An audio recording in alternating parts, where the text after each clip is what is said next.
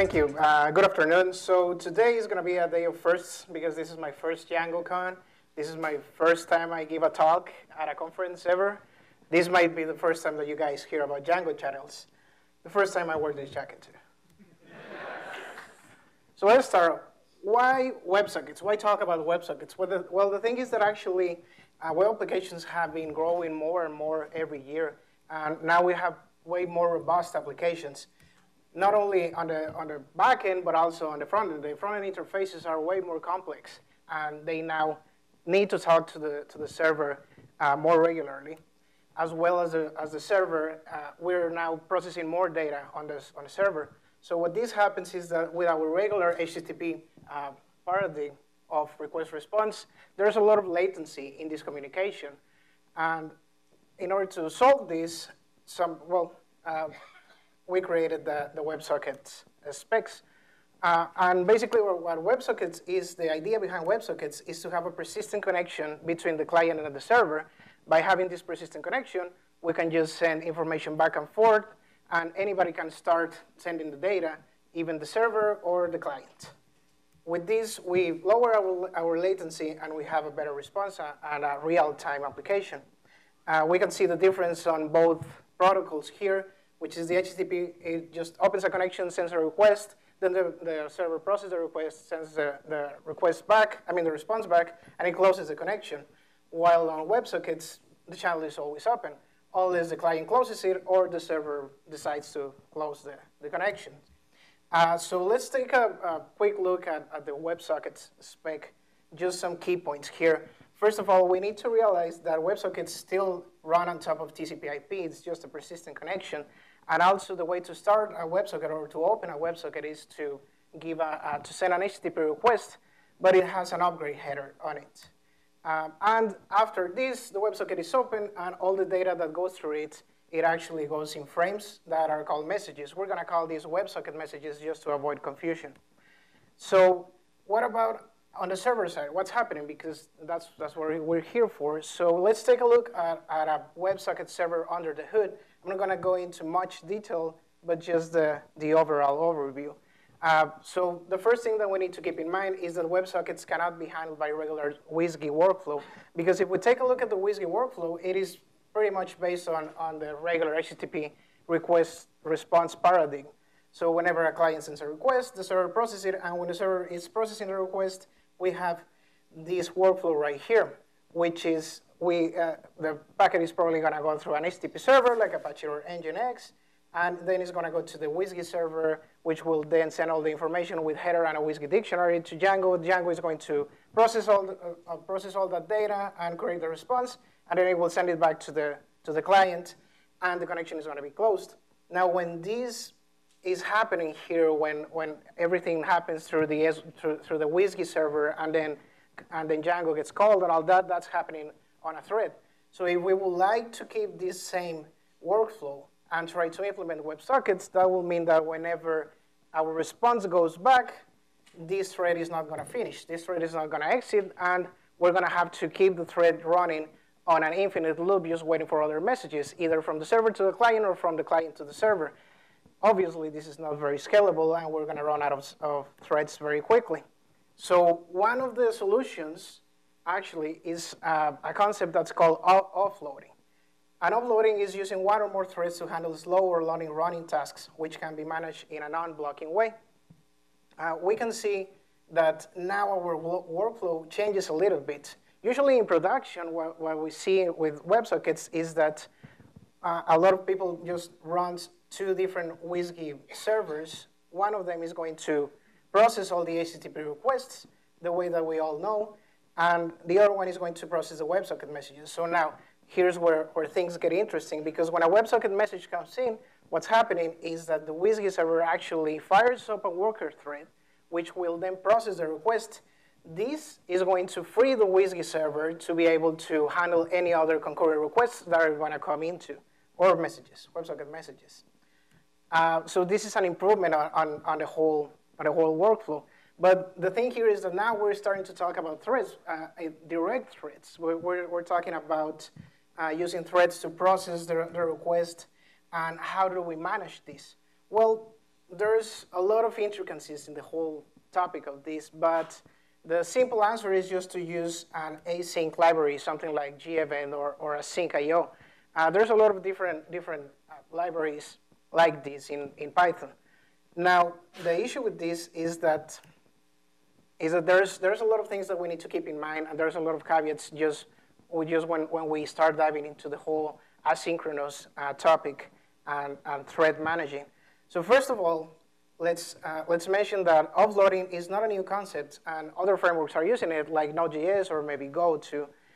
We are diving into the async world, and as I was mentioning, this has a lot of different issues. One of them, well, there's a lot of different issues that can make us actually shoot ourselves on the foot very easily. And we need to figure out also how to make these threads to communicate with each other in order to persist the data, let's say the session data or cookies data or things like that, because every thread that we fire up is going to be working on or is going to be processing things on a different context. So we can't just put data on global variables and expect all the threads to know about those variables. But the cool thing is that by using this new workflow, now our application is event-based. Now our server is not going to send information only when the client clicks a button or refreshes a page or something like that, but we can also run long-running tasks on the server, and whenever something happens on the server, we can let the client know, one or many clients. There are still physical constraints, of course. This is another thing that we need to keep in mind, which is the amount of worker threads that we can actually use, the processing power, and the memory capacity. Now, how to bring WebSockets into Django? Well, there are different ways to do this. And the whole point of this talk is to talk about Django channels, but I'm going to talk about other projects that try to actually do this, just to see where those Django channels actually come from and what is Django channels it's actually trying to solve. So the first solution that people came up with is to use just another entire complete different service to handle WebSockets like Node.js. And this is going to change our workflow a little bit, and it will be something like this. So we can still use our HTTP server to load balance different requests. The HTTP requests, they're going to be handled by Django, and the WebSockets can be handled by Node.js. Now, the only thing is that we don't want to actually start developing things in two different languages on the server. So we might want to build a RESTful API so they both can talk, and that way Node.js can get some information that it needs whenever a message comes in. This is still putting a lot of different overhead on the whole communication of this. Nevertheless, it is a solution that people use out there. So the other thing is that these are just two different technologies, which can be hard to maintain sometimes. And it's really not Django native. It's more of a kind of hack, although it works. The other thing is that we can just use another Python asynchronous event framework like Twisted or Tornado. So the idea is basically the same one a little bit, since we'll be running Django in parallel with this other asynchronous event framework, and then we can make those two talk with each other. The other thing is to use WSGI offloading and the way to actually make the threads to talk to themselves, so that way we don't fall into the different issues that come with different thread contexts, is to use a storage backend like Redis or something like that every thread can actually read and write to. So if we already have all these different solutions, why talk about Django channels? Why is Django channels try to solve if we can already just use all of that? Well, the thing is that, first of all, none of these solutions are actually Django native. I mean, these are just kind of things that you're running parallel with Django, and what we love and like and we want to develop on, it's Django. The other thing is that all these solutions that I just mentioned, they're really not malleable in the way that Django is malleable, because Django lets us actually just replace or extend any piece of it any way that we want it. Maybe use a different library, maybe just modify a library in some way or another, or something like that.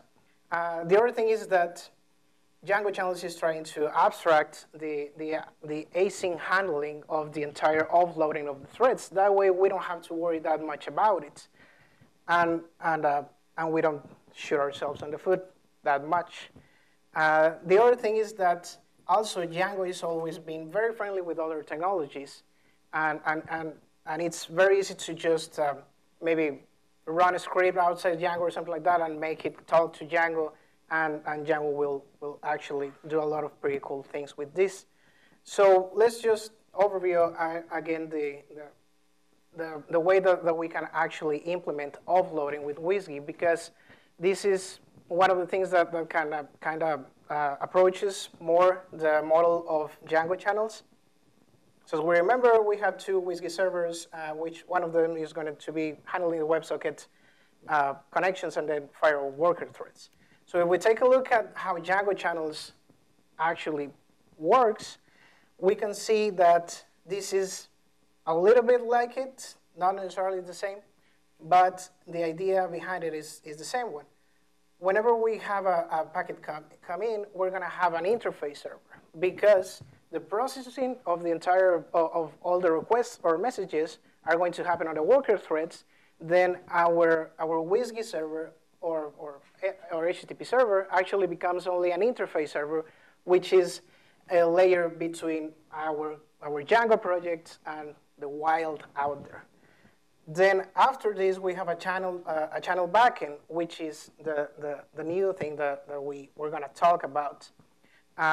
This is going to let us actually control the different information that all these worker threads are going to need in order to know when they're going to fire off and what do they need to do and all that. Then we have the workers. And then all the worker threads can actually just process different types of requests. It could be WebSockets, or it could be HTTP requests, or it could be any other kind of protocol. So we're going to talk about HTTP, or, well, specifically WebSockets, actually.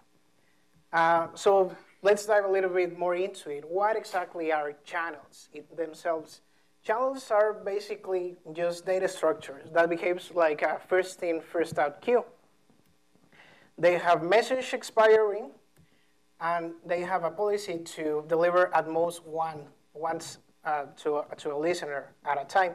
This means that when we put a message into a channel, then at the most, one listener is going to get that message. If something goes wrong, nobody's going to get the message. So we need to keep this in mind. The other thing is that channels have a unique string identifier, which makes it very easy to actually just reference one channel in different types of contexts. And the cool part is that this is network transparent, which means that it can be accessible over network, which means that we can actually have different servers communicate with each other by using Django channels. And it also has capacity. And that means that whenever we start putting messages into a channel, they're going to stay there until a listener comes in, or a consumer that we're going to call it, or a consumer comes in and grabs the message. So how do we use channels? Basically, this is the way that we use channels. It's a very, very basic function that we can use, and it's something that's very like views, like Django views. So, and also just like Django views, we can have function views or class-based views. With Django channels, we can have function consumers. This is what our consumer function is going to look like. Or we can have class-based consumers.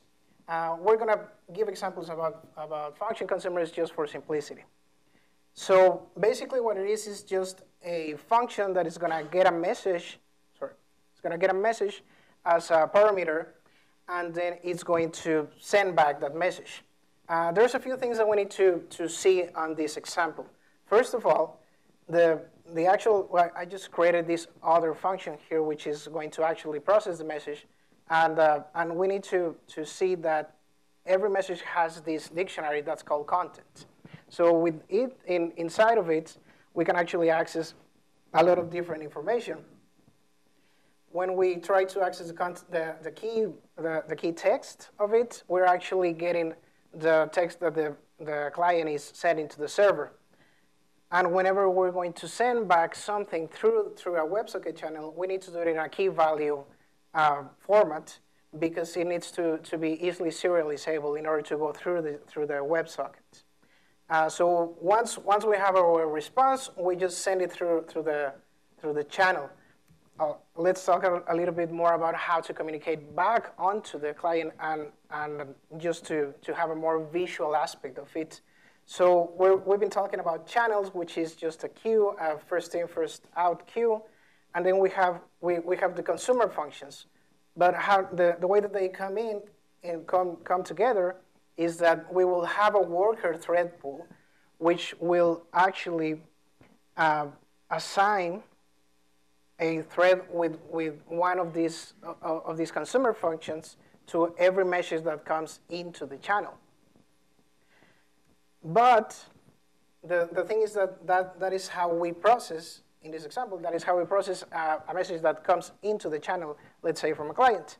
But then what about after we process it? Well, if we take a look at this, we're actually using this other thing on the message object, which is called reply channel. So for every client that sends a message or that opens a WebSocket into the server, we're going to, well, the Django channels create a reply channel. And this reply channel is it's a unique channel. It has a unique string identifier, and this is mapped always to just one client. So whatever we send through that is going to get sent back to the client. So the only thing is that we're now talking about sending stuff back to the client, but just to one client. And that's not always fun, because what about if we wanna implement the overly used chat or something like that? Or maybe, I don't know, let's say just a broadcast application. Then we need to send the different messages, or well, the same message to different reply channels. So we will have to keep that in mind. We will have to keep track of all of those reply channels that we need to, and then look through those and all that. Luckily, Django channels already comes with something that's called groups. So what they do is that they keep track of a set of reply channels or regular channels. We need to keep that in mind, that is not only for reply channels. We can also make groups for, I don't know, maybe a cluster of servers that we want to send some information and then make them process something. The other thing is that they have an expiration policy, because a group is just a cluster of members. Then whenever we put a message in all of those of those channels, then we need to keep track whenever those messages actually expire, or else we might just keep sending messages to expired connections. So this is basically the way that we use channels, and it is very easy. Django channels, the project itself, has actually given us all the interfaces that we need to make all of this easy. As we can see, right now I'm setting up 3 different consumer functions. The first one is going to fire up whenever somebody connects through a WebSocket. And what's happening here is that we're just creating this group broadcast, and we're going to add the reply channel. Now, the creation of the group, it's actually implicit here, because if it doesn't exist, it's just going to create a group. If it exists, it's just going to add it to that group. Then whenever we get a message, what we're doing here is that we're just echoing that message back to every client in that group. And the way that we do it is that we just use this send function and then send it again on a key value format. This becomes pretty easy, and we really don't need to worry about anything else other than removing the specific member whenever the WebSocket actually disconnects. So the other thing is how are we going to route all of these consumer functions? Well, it is pretty easy, and what we do is that we set up a routing function, a routing file, which is supposed to live just right next to urls.py, and it actually looks a lot like urls.py, and this is the way that we map all those consumer functions onto all those different channels. Now, one thing that we need to mention here is these 3 different channels. I haven't actually explained where do those channels come from, who created those channels, or where are they actually instantiated or defined. And what happens here is that Django channels also created a spec in order to give a more malleable approach to all this implementation. And what's happening here is that and this spec is called ASGI, as in asynchronous SGI. And the ASGI spec tells us that whatever interface server, as we mentioned before, whatever interface server is going to follow this spec, whenever it gets a WebSocket connection, is going to create these 3 different channels. So these 3 different channels, we don't have to worry about creating them or configuring them or anything like that, but our interface server is the one who's going to create that. I'll talk a little bit more about interface servers in a little bit. So now that we know about replay channels, the channels that we usually have are a little bit more like this. So we have the worker thread pool, and there's going to be our general channels and our response channels, which those map directly to each one of the clients. And this is the format that the ASGI spec tells us that the response channels is going to be, which is going to contain this exclamation point and then anything on that has to do with these characters. The other thing is that how do we? Oh, sorry. Well, we already mentioned how to route the consumer functions onto a specific channel. So we already talked about workers, and let's just go back into our overview of Django channels. Each one of these things we're gonna go through it. So we talk about these different workers, and we mentioned how to use consumer functions to actually process the message that comes in through a WebSocket. The next thing is that how are we going to make all these worker threads communicate with each other? Because we mentioned that Django channels is network. Well, we can talk with Django channels through the network. So how can we actually do this?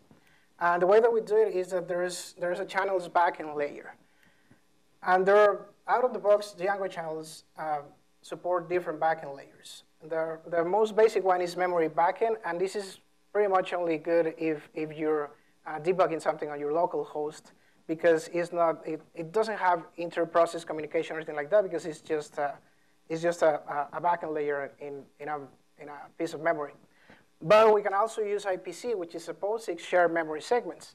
The benefit of this is that it's also memory. It's lightweight, but it also has inter-process communication, which means that basically we can write to a different channel or group from outside Django or from any other type of context.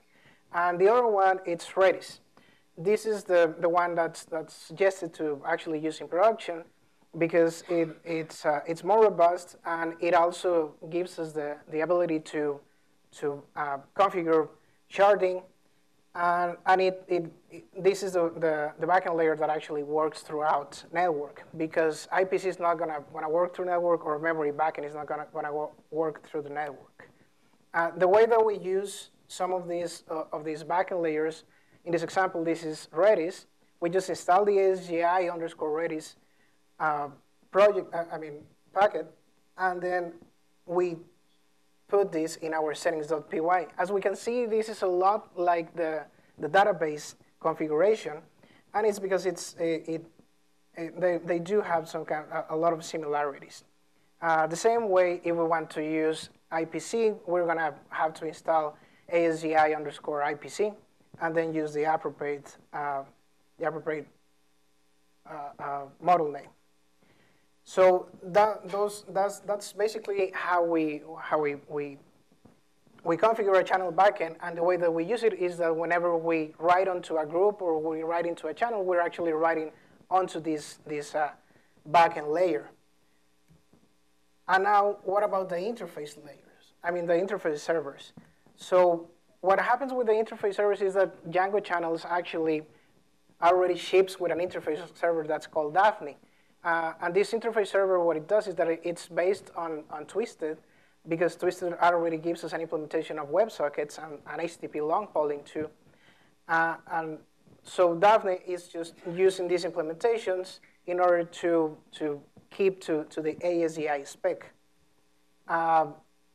What we can do is that we can use DEFNA as our sole interface server, and DEFNA can actually knows how to handle different requests like HTTP, regular HTTP requests or WebSocket requests, and is going to route them the way that we want it to. Now the only thing is that DEFNA is pretty new, and maybe we don't want to do that on production, but we can also run WSGI and DEFNA side by side. So the only thing is that we're going to have something like Nginx to actually load balance different requests. So the HTTP requests, they're going to go through our regular WSGI server, and the WebSocket messages are going to go through DEFNA. So basically, the way that we're going to set up our interface server, because our interface server is really just another server like a WSGI server, we're going to create an ASDI.py file, and we're going to put this into it. And the only thing that we're doing here is that we are actually getting the channel layer, which is the one that we configure here. As you can see, this one is called channel layers, and this one is the default one. We can have multiple channel layers too if we want to, if our application is very convoluted and maybe there is a lot of different types of servers in the backend talking to each other, etc. Or maybe we just want to separate our channel layers by concerns. And the way that we run DEFNA, it's basically just doing this. DEFNA is the command, and then we just give it the module as a parameter, pretty much the same way that we run WSGI. So that's the interface server. Now, what about, well, we talk about how Django channels are actually work throughout the network, right? So what about how can we use channels from somewhere else outside Django? So the only thing that we can, the thing that we need to keep in mind is that we don't need to be in a specific context to write to a channel.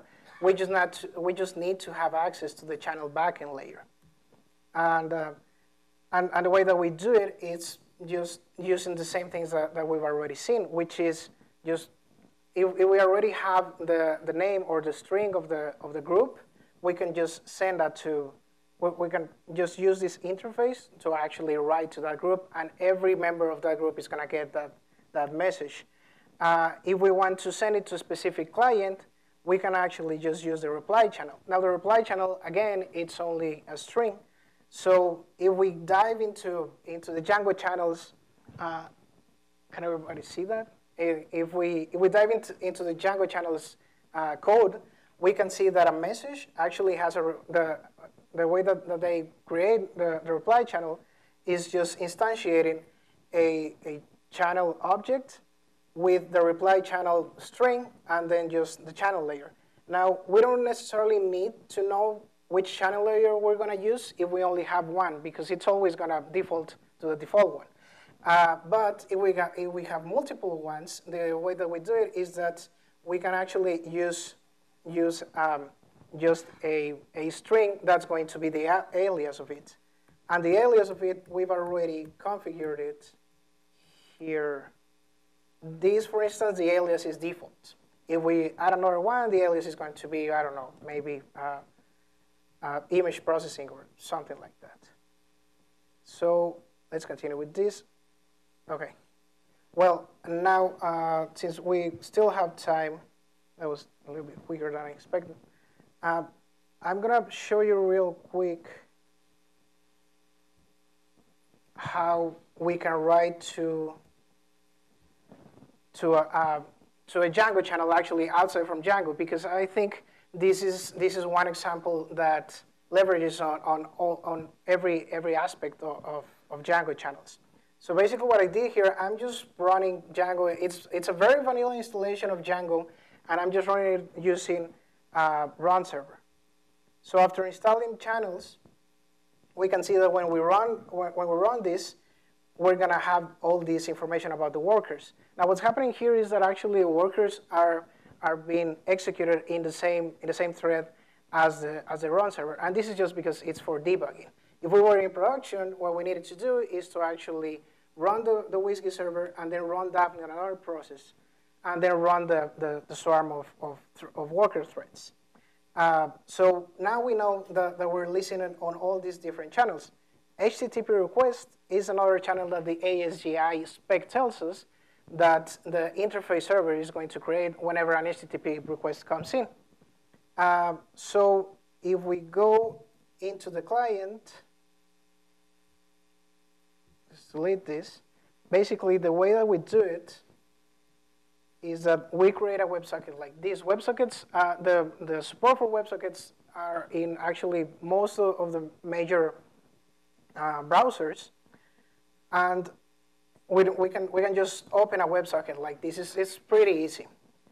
Once we created it, we get all this information back. Now, if we take a look at this, I have here, what I'm doing is that I'm actually printing different information that we can get from a WebSocket. So as we can see here, the reply channel, it's just this string. We can see that it has this exclamation point here.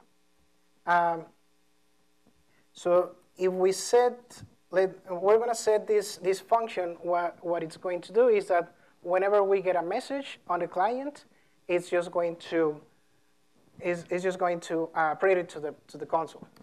So right now, what our backend is doing, or what our server is doing, it's just doing an echo on the message itself. So if we send something, we're gonna get back the same thing, right? So what about writing something onto a channel from anywhere else? So because we just open a channel, we now have here, obviously on a better project, where we will save this string on a model or something like that. But we can copy this string, and here I'm just on the same virtual machine, and we're going to send it using this Django command. I'm going to go through the Django command in a little bit. So basically, what it's doing is that I'm just giving it a string, which is the channel ID, and I'm just giving it a message to send, which right here is just message underscore sent. So once I send it, we can see that we got it here. So now we're actually writing onto Django from outside Django, just from the console. And what we can do whatever we want with this. Actually, we can just set up a machine monitoring system to be sending messages to our phones or whatever. So now let's take a look at the command. Basically, this is the command that I just used. And what it does is that it just grabs the channel ID and then the message, and it creates the channel like that. It just instantiates the channel, and then it just uses the send function to send the message back to the client, and then the client is gonna get it. Now, the other interesting part about this is the way that we're echoing back the message. And let me take a look at it. Yeah. So this is our these are our three different consumer functions. So as we can see we're gonna have this ws_connect function, and what it does is that it only tries to print out the user, but because we don't have any kind of authentication, it's going to print an empty string. If you see here, it's just printing an empty string.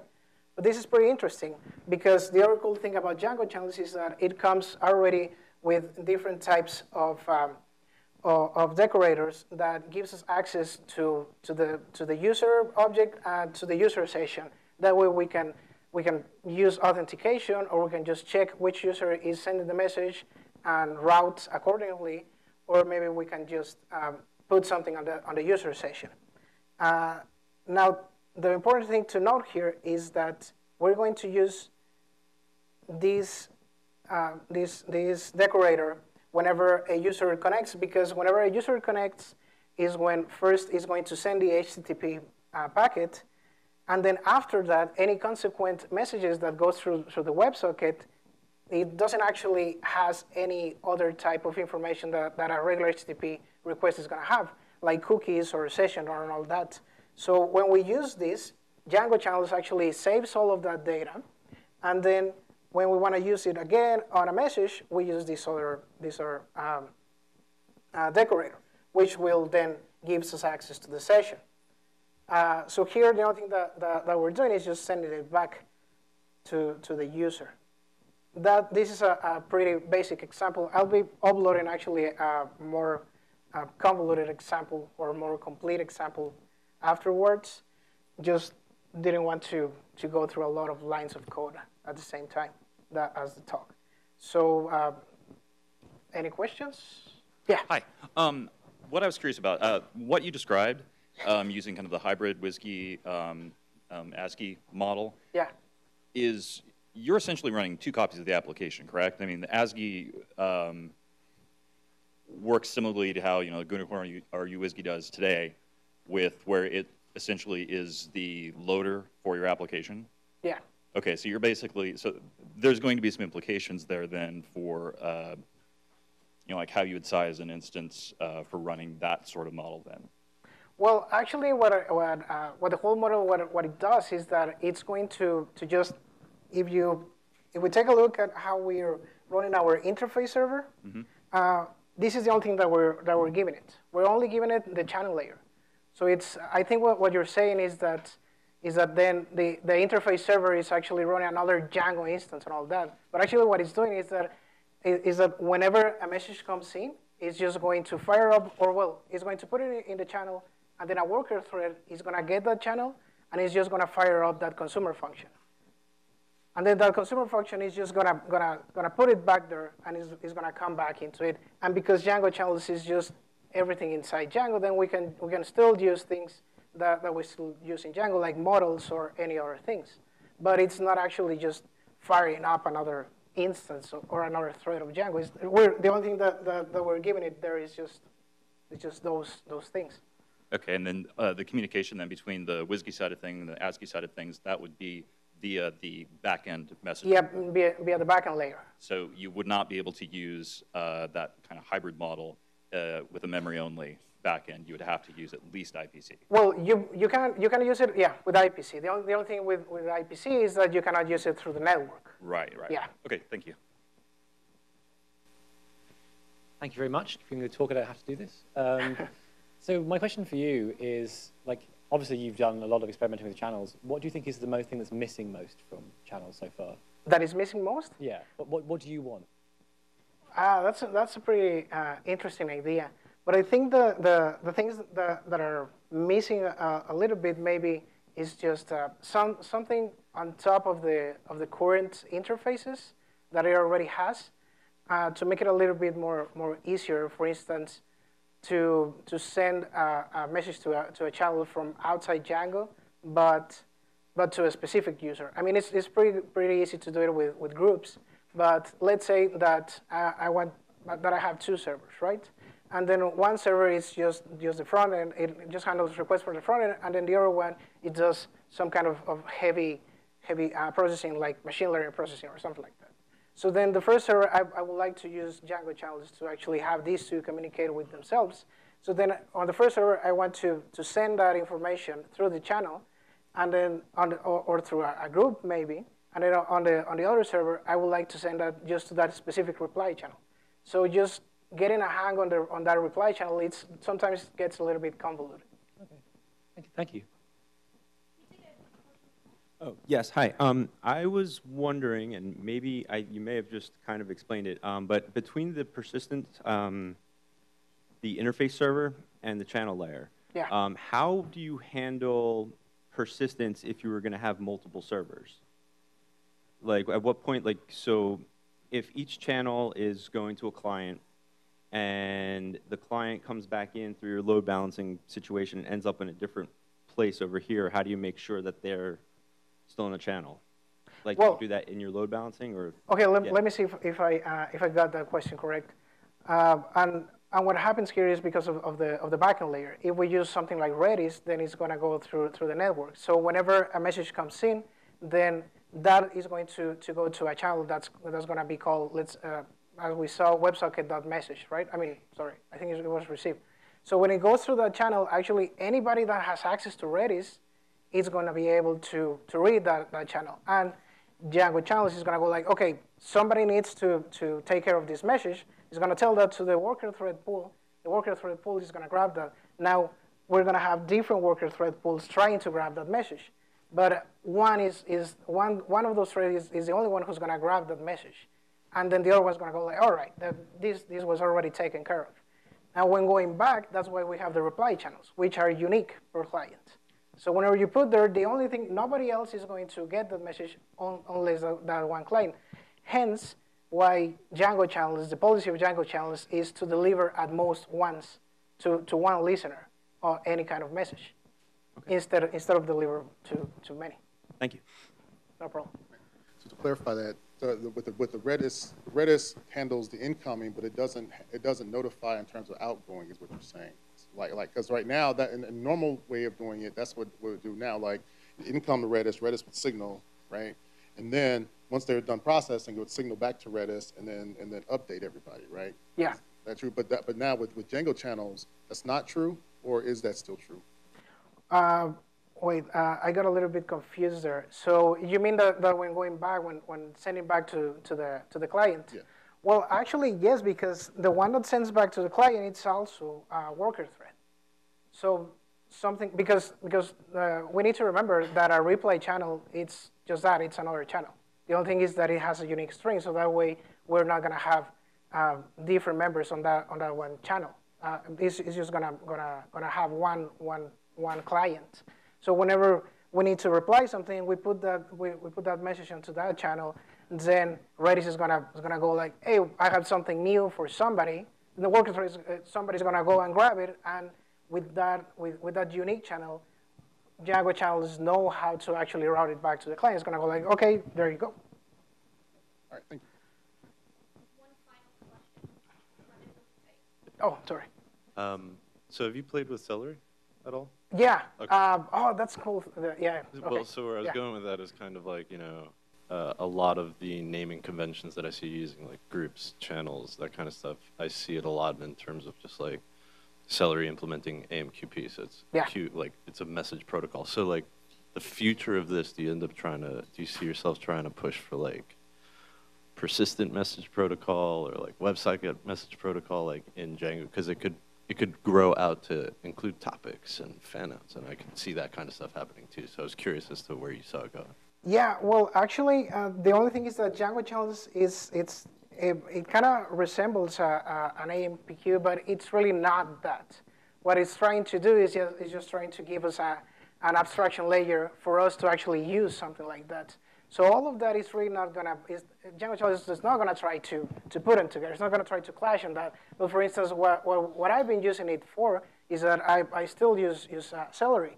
So whenever a request comes in from, let's say, a user pushes a button or something like that, or clicks a button, then the Celery task will start, and whenever the Celery task needs to say something to the client, it will just write something to that channel. But that's all the involvement of Django channels. Thank you. Cool. So if you have any other questions, these are the ways that you can contact me. My email, my Twitter, it's a little bit weird, and I'm always on IRC. Special thanks to everybody, people at Django, and these guys too. Thank you.